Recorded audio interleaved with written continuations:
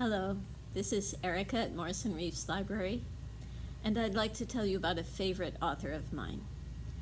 I really appreciate getting book recommendations from friends of mine. It saves me a lot of time in finding great books. And so I would like to share with you somebody who I think you will really enjoy reading. The author is Kate DiCamillo, and she writes books for readers who beginning second grade level, going on to third grade level, and on into middle school and early high school level. A series of hers that I read recently that I really enjoy is for some of those older readers. The first one in this series is called Raimi Nightingale, and it's about three 10-year-old girls who have an important adventure together and learn a lot about themselves and each other.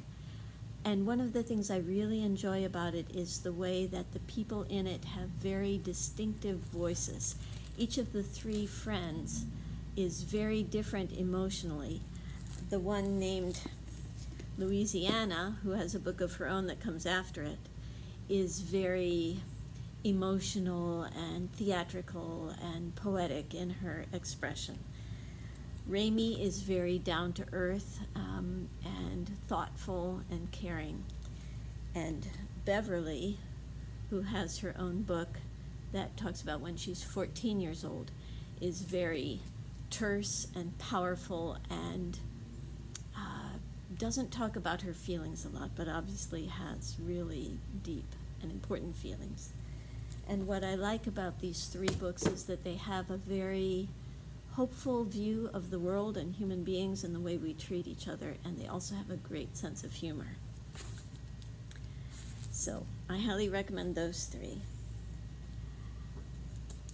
Kate DiCamillo's most recent book is interesting and in a very different kind of way.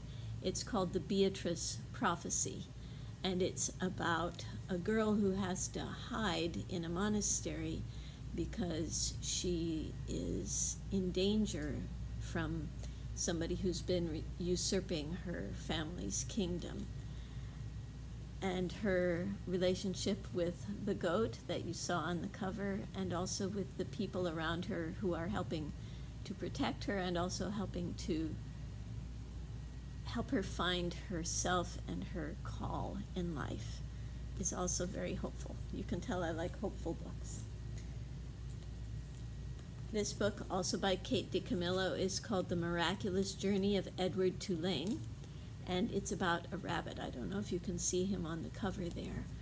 And it's about his journeys through life.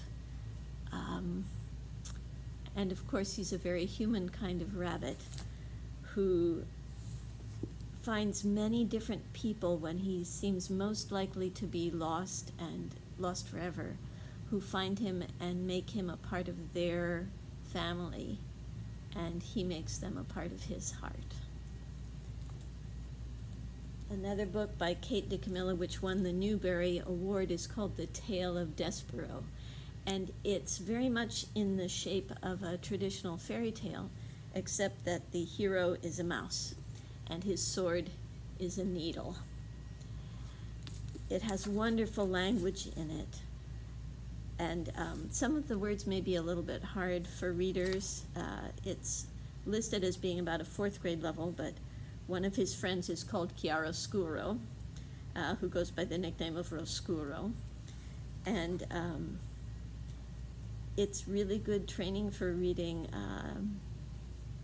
other sorts of classic books that were written 100 or 200 years ago, but in a very also has both very touching parts and very funny parts. So I think you'll enjoy that. Sorry, I dropped one of my books on the floor. This one is very quirky. It also won a Newbery medal. It's called Flora and Ulysses. Ulysses is that squirrel in the picture. This squirrel does discover that he has unusual gifts, among them the ability to fly sometimes, but also the ability to write wonderful poetry. So Ulysses has important messages for all of us who want to find our own power and find our own creativity and embrace the smelly glory of the world. For readers who are a little bit earlier in their career as readers, Kate DiCamillo has written the Mercy Watson series about a wonderful pig and her neighbors. This is in the second grade reading range.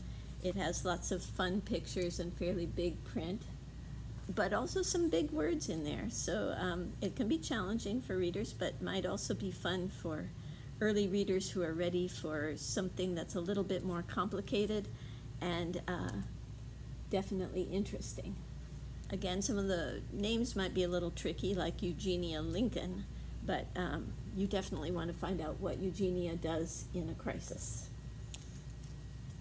Along with the Mercy Watson series, there's one for third grade readers that also talks about people in that same neighborhood. It's called Tales from Decaboo Drive. That's the road that Mercy Watson and her family lives on. So titles like Francine Poulet Meets the Ghost Raccoon. This has fewer pictures in it, more print, but especially if you're already familiar with the Mercy Watson series, it's easier if you already have characters that you know to follow the storyline, even though there's more print and longer sentences. And finally, also for people who are in the second grade reading range, are the Bink and Golly series. So that's by Kate DiCamillo and Allison McGee. And that's not graphic novel format, but lots of pictures, fewer words, and the very interesting relationship, the friendship between Bink and Golly, who are very different characters who have very different voices. So I'm pretty sure that Kate DiCamillo writes what one of them says and Allison McGee writes what the other one says. So please come into the library, find some Kate DiCamillo books that you think you would enjoy, and begin a lifelong relationship with a wonderful author who always has something special to say to us. I'm going to be making more of these videos recommending particular authors.